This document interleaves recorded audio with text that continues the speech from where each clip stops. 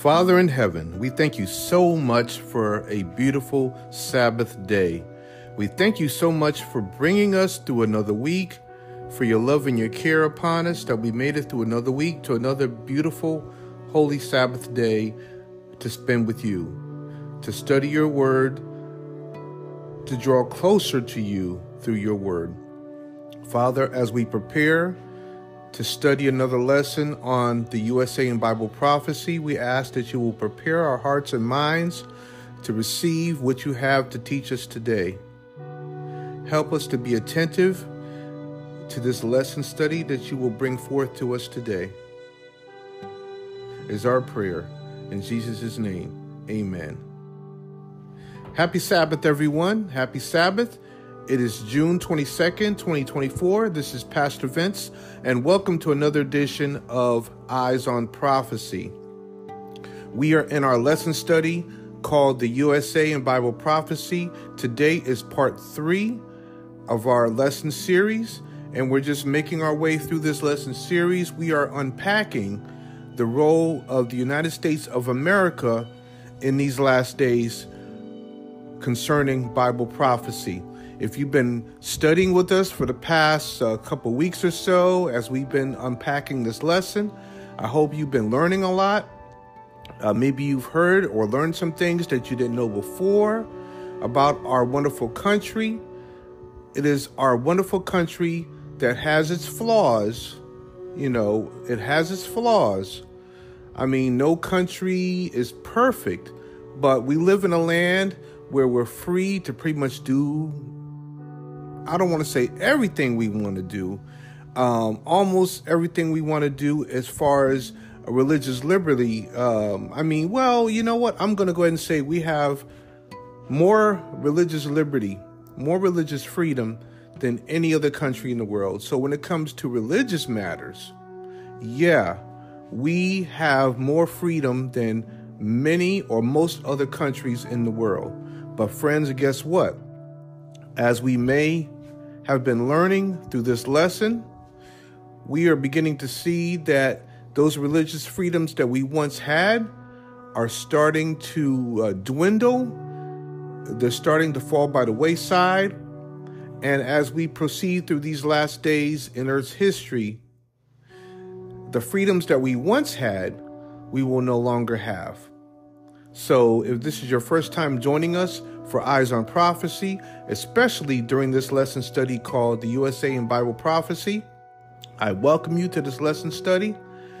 You're going to hear some things that you've never heard before, some things that may be shocking to you. But if you've been following all along, then you're starting to see more and more how things are starting to change, how the climate, if you will, how the quote-unquote climate is changing rapidly here in our wonderful country called the US of A. So let's go ahead and get right into our lesson study. I've already prayed to start our meeting today. That's something I said I was going to start doing. I was going to start praying at the very beginning of our meeting, and then we can just go right into our lesson study. All right, so if you've got your Bible with you, I ask you to have your Bible next to you somewhere, because as always, we're going to be going through numerous Bible verses, and we may not read each and every Bible verse, but at least you've got your Bible next to you.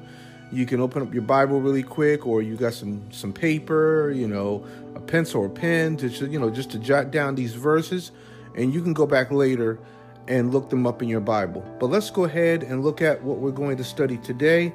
I'm not going to do a review of what we studied before. I have been doing that. Usually I'll give like a little review, just a quick overview of what we've already covered. But friend, hey, guess what? You can go back and listen to our previous episodes on this particular lesson study. Today is part 3.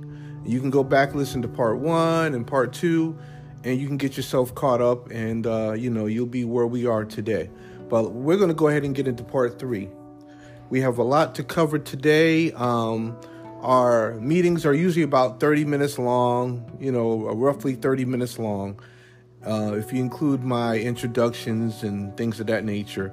But the actual content that we're going to cover today, the actual lesson material that we're going to cover today, we want to get as much covered as possible. So we're looking at this next question in our lesson. And by the way, if you've never been with us before, our studies are formed as a question and answer. We look at a particular question, we answer the question with the help of the Bible. I'm also going to mention once again that we are using the Amazing Facts study guides. This particular Amazing Facts study guide is called the USA in Bible Prophecy. This is lesson guide or study guide number 21. We started our prophecy series when we started with who is the Antichrist way back. We went through who is the Antichrist, which was number 15, and we are currently at number 21. After we finish this lesson study, we have about 6 more lessons to go through in this Bible prophecy lesson series. So our question for today reads this way. Again, we're unpacking the United States and the role that the United States of America will continue to play in these last days of Earth's history concerning Bible prophecy. What specifically will the United States do that will cause it to speak as a dragon? That will cause it to speak as a dragon. Again, we're using the Bible as our foundation. So when you hear words such as dragon, beast, things of that nature, these are coming from the Bible. All right. So what specifically will the United States do that will cause it to speak as a dragon? And there are several parts to this answer. So let's just run them down. Starting at letter A, not number A, starting at letter A. The Bible says in Revelation 13 and 12, exercises all the authority of the first beast. So the first point is exercises all the authority of the first beast. And again, that's according to Revelation 13 and 12. The United States will become a persecuting power that will force people to go against their conscience, as did papal Rome, which is portrayed in the first half of Revelation chapter 13. So you're going to want to, at some point, read through the entirety of Revelation chapter 13, but right now we're just breaking it down verse by verse, or we're looking at specific verses to answer our question right now. So the first one exercises all the authority of the beast from Revelation 13 and 12. Again, the United States will become a persecuting power that will force people to go against their conscience, as did papal Rome, which is portrayed in the first half of Revelation chapter 13. B, causes the earth and those who dwell in it to worship the first beast, whose deadly wound was healed. That comes from Revelation 13 and 12 once again. Explanation. The United States will lead the nations of the world in enforcing allegiance to the papal Antichrist. The issue is always worship. Who will you worship and obey? Will it be Christ, your Creator and Redeemer, or Antichrist? I've said this before, that friend, at the end of the day, this battle, this conflict, this spiritual war, this great controversy is about worship. If we go back to the account in the Bible, Satan says, I will be like the Most High. We know that there was war in heaven. If you read the book, The Great Controversy by Ellen G. White, and I hope you pick that book up. It's a wonderful book because it really breaks down this controversy, this spiritual war, this battle, this conflict that we're talking about. There was war in heaven. Satan, who was then Lucifer, wanted the worship that only belonged to God. We know that he took a third of the angels with him when he was kicked out of heaven to earth. And it's still about worship. The way Lucifer, who is now Satan, the way Satan works through people, works through systems, works through governments, etc., he is working to carry out his agenda, which is to get the worship that only belongs to the one true God. So once we are aware that it's about worship, we prayerfully will not allow Satan to have control over our lives, to cause us to say and do things that are not pleasing to God, things that will cause us to be separated from God. We know about, the Garden of Eden, Adam and Eve, the serpent. It was actually Satan speaking through the serpent. We know the whole account. That's how sin entered the world. But the direct communication or the direct communion that man once had was gone once sin entered the world. So again, it's about worship. Satan is trying to separate us from God in different ways by causing us to say and do things that are displeasing to him. But because of the plan of salvation, God wants to redeem us, restore us, recreate us back into his original image, which is that image of sinlessness, holiness, and righteousness that was in place in the Garden of Eden before sin entered the world. So again, the issue is always worship. Who will you worship and obey? Will it be Christ, your creator and redeemer, or Antichrist? Every soul on earth will finally worship one or the other. Satan's approach will appear to be deeply spiritual, and incredible miracles will be seen. You can read about that in Revelation 13, verses 13 and 14, which will deceive millions. That's Revelation 13 and 3. Those who refuse to join this movement will be considered divisive or divisive, stubborn, radical, and unpatriotic. Jesus labeled Protestant America of the end time a, quote, false prophet. Read Revelation 19, verses 20, or verse 20, Revelation 19, verse 20, and then Revelation 20, verse 10.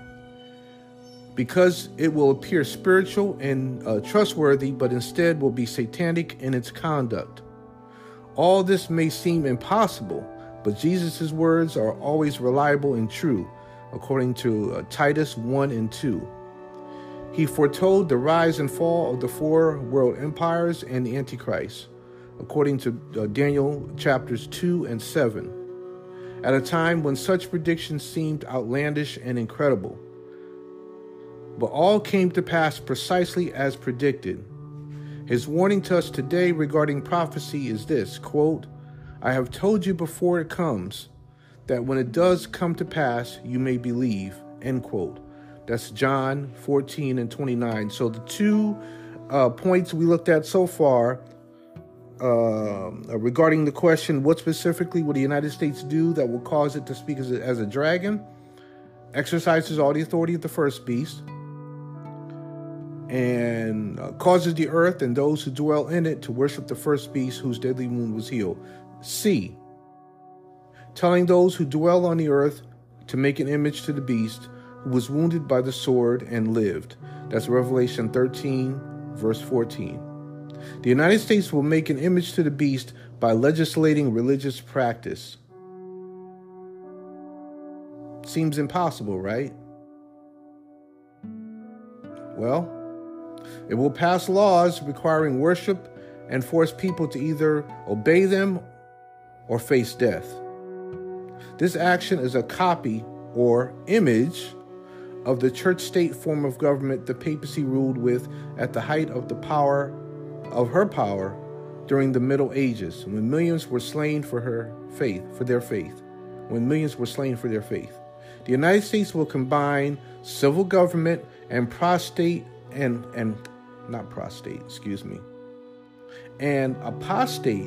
Protestantism in a marriage that will support the papacy. I'll read that again. The United States will combine civil government and apostate Protestantism in a marriage that will support the papacy. It will then influence all the nations of the world to follow her example. Thus, the papacy will gain worldwide support. So friend, you're probably listening to me like, wow, can this really be? Is this something that could really happen? Well, the Bible's telling us that it's going to happen. I mean, we may not believe what another man may tell us. You may not believe what I'm telling you if you look at it from that perspective. If you look at it as me as a human being, which I am a human being, but you're saying, hey, he's just a human being. He's just saying these things. I'm saying this based on what the Bible's telling us, based on what God is telling us in his word. And what I've been sharing with you comes from, so far, the book of Revelation, a book that many people don't even want to open. Oh, it's a sealed book. It's so difficult to understand. Blah, blah, blah, blah. Friend, God wants us to know these things in his word. God wants to reveal these things to us in his word. So a revelation, the word in itself, means to unveil or to reveal. So how can anyone feel that the book of Revelation is a closed book or it's a sealed book? We're not to know these things. No. So yeah, these things are possible and they will happen. They will happen. So C, again, telling those who dwell on the earth to make an image to the beast who was wounded by the sword and lived. D, and cause as many as would worship the image of the beast to be killed. Revelation 13, verse 15. The United States, as head of this international movement, will next influence the nations of the world to impose a death sentence upon all who refuse to worship the beast or his image. Now, another name for this worldwide coalition is Babylon the Great. And we're going to get more into Babylon the Great in our next lesson series after this one, which is called The Other Woman. So right now, as we know, we're in the USA in Bible prophecy. The lesson study that we'll go through after this one is called The Other Woman, which is study guide number 22. And that's when that's where we'll get more into this Babylon the Great. This worldwide alliance will, in the name of Christ, substitute the policeman's power for the Holy Spirit's gentle persuasion, and it will force worship. And it will force worship. I want you to underscore that statement. And it will force worship. I told you already that this spiritual war, whatever you want to call it, is about worship. I've already explained what that's about. I told you that Satan is working through agencies, governments, people, etc., to carry out his agenda. So Satan is going to continue working through the papacy, the Roman Catholic Church, specifically the papacy leadership, as I just read to you, in the name of Christ, substitute the policeman's power for the Holy Spirit's gentle persuasion, because worship is going to be forced in this land. It's going to be forced. But you say, well, I'm already worshiping God, so if I'm forced to worship God, I don't understand how that's going to affect me negatively. Well, those who stand on the side of Christ to worship, and I'll just keep repeating it. I've been saying it all along. It's about worship. It's about worshiping God on Sunday versus God's true Sabbath, which is Saturday. I've explained in past episodes about God's mark or seal of authority. I explained that the Sabbath is God's mark or sign or symbol of his authority, of him as creator. God's true biblical Sabbath is Saturday. I explained that when we were going through the Mark of the Beast lesson series. Satan is working, again, through governments, agencies, people, the papacy, etc., to carry out his agenda to force worship on Sunday, his counterfeit Sabbath. Satan always has a counterfeit, to what God has in place. God's word says, God says through his word, that the true Sabbath day is Saturday.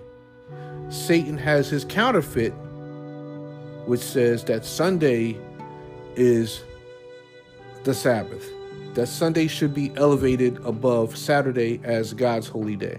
So my point here is that worship will be forced. Worship,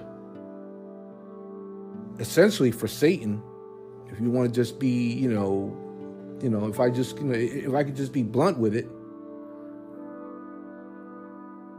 worshiping Satan and his agenda, that's what it's about. Satan will work through individuals to force worship. Worship for him. Worship to him, not worship to the one true God. We talked about, the mark. Again, when we were going through the Mark of the Beast lesson series, we talked about, the chip. Well, I mentioned that many people believe it's a little chip in your hand and so forth. But when we talk about the mark, what the mark really means, it has to do with consciousness. We can have the mark in our forehead because the forehead, which is the frontal lobe, and I'm, just reiterating what I've already explained already. The forehead or the frontal lobe is where we make our decisions. So in a nutshell, those who have received the mark in their forehead, it really means that they have made a decision to worship against God's true Sabbath day. In other words, they will deem Sunday as holy. They will worship on Sunday as God's holy day versus Saturday. And then the mark in their hand means that they will work. So they've decided to choose Sunday over Saturday, okay? And then in their hand, they will work on God's holy Sabbath day, which is Saturday. Because remember, they have chosen to elevate Sunday as God's holy day, the day that they're not going to work or, other things. So guess what? They're going to do it on Saturday in opposition to it being God's true holy Sabbath day, the day that we should not work and things of that nature. So you get it? All right. So in a nutshell, worship is going to be forced. Satan is going to work through human agencies to force people who have not chosen to stand on the side of Christ, force people to worship him instead of the one true God. So those are the points that I wanted to cover. Points A through D, answering the question, what specifically will the United States do that will cause it to speak as a dragon? We said that A, it exercises all the authority of the first beast. Read Revelation 13:12. B, causes the earth and those who dwell in it to worship the first beast whose deadly wound was healed. That's Revelation 13:12. C, telling those who dwell on the earth to make an image to the beast who was wounded by the sword and lived. That's Revelation 13, verse 14. And D, and cause as many as would not worship the image of the beast to be killed. Revelation 13, verse 15. Friend, we have run out of time already. Wow, time just gets away from us. I try not to speak too much in the beginning. I always want to have some type of introduction. Of course, I want to always start our meetings with prayer. I want to have a little introduction. But, once we get into the actual material, I just look at the time, and time is about to get away from us. So I'm going to stop there, friend. I thank you for listening. Thank you for joining me for this week's edition of Eyes on Prophecy. This has been part 3 of our lesson series called The USA in Bible Prophecy. By God's grace, we're going to pick up next Sabbath for part 4 of our study on the USA in Bible Prophecy. And while I have a minute or two, I just want to let you know that, if you are a Facebook person, I don't know if you are, I'm finding many more people are becoming more displeased with Facebook. They're leaving Facebook. They're sick of Facebook for different reasons, whatever. But Facebook is one of the tools that God has given us to reach souls. So I'm going to say if it wasn't for this ministry, I would not be on Facebook as much as I am. But God has given it to us, I believe, as a tool to reach souls. So we're trying to reach as many people as we can through Facebook and other social media and, through this podcast, etc. So what I'm saying is, if you are a Facebook person, I'm asking you to check out the WSLM Radio Ministry Podcast on Facebook. We have a Facebook page, and we just created a new public group. So I'm going to speak about the public group. I'm going to promote the public group right now. I'm going to focus on our new public group on Facebook. It's called SDA Teaching, Preaching, Praise and Worship Global Community. Let me say that again because I almost forgot. SDA Teaching, Preaching, Praise and Worship Global Community. Just search that on Facebook. It's our public group. It's open to the entire world. If you are a Seventh-day Adventist believer, if you are a Seventh-day Adventist Christian, and you're listening to my voice right now, I invite you to join us in that public group on Facebook. Once again, it's called SDA Teaching, Preaching, Praise and Worship Global Community. I know, that might be kind of long, whatever, but it makes a point. So please join us in that public group on Facebook. All right. But otherwise, friend, have a great Sabbath. I'm looking out the window right now. It's a beautiful sunny day here in the Charlotte, North Carolina area. I don't know how it is where you are, but thank you for joining me, for listening. This is Pastor Vince, and we're going to come back by God's grace next Sabbath for another edition of Eyes on Prophecy. Have a great week ahead and be blessed.